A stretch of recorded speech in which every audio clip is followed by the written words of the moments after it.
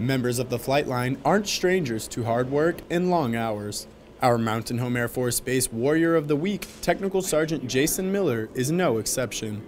This 391st Aircraft Maintenance Unit expert and his 16-man team play a vital role in the success of the Mountain Home mission. Our main focus over there is making sure that the maintainers on the flight line have the best tools that they can get to work the aircraft, making sure that all the equipment is working 100%, and when it's time for, time to deploy and get out of here, that we can get there. No problems, no issues. After almost 17 years time in service, Sergeant Miller has used past and present experiences to make him the leader he is today. When I first came in, you're told step by step what to do.